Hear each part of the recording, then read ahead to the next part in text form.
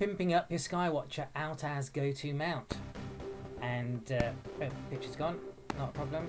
This is for people with, well, Skywatcher out as go-to mounts, the SingScan variety.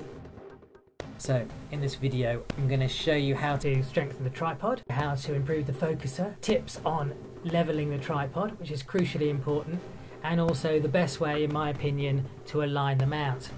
Okay, let's do it. First is I noticed that the tripod was wobbly. There's a lot of lateral movement. So what I've done is I have put some shims between the plastic and the legs. I have also done something rather clever. I think I have found that by placing two M6 screws here and here on each of the three legs, and then moving the brace higher to make the mount lower and tightening it all up with these screws in, there's almost no movement, lateral movement at all now.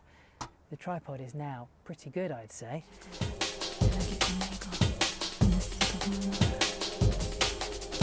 We're level. The spirit level on the mount, whether it's Skywatcher, Celestron or any of the other Altasmas mounts like this, the spirit level is not going to be very accurate. So I know, because I've done all this malarkey, that I'm good. This is as flat as it's going to get. Spirit level, however, the bubble at the top is slightly off. Now, it's very useful to have an accurate spirit level here, because when I put the mount on, I won't be able to check this level. So in order to know if something's happened, if I've jogged it, I'm going to pop a little bit of Tipex where the top of the bubble is, and I know that where that spot is exactly where the mount, where the mount is level. So just pop that on there.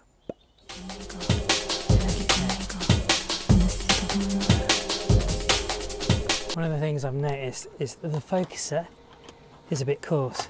So what I'm going to do is I'm going to add a little bar onto the focuser, which should allow me to fine tune the focus much better. Yeah, there we go. That'll give me a nice bit of fine tuning on the focus.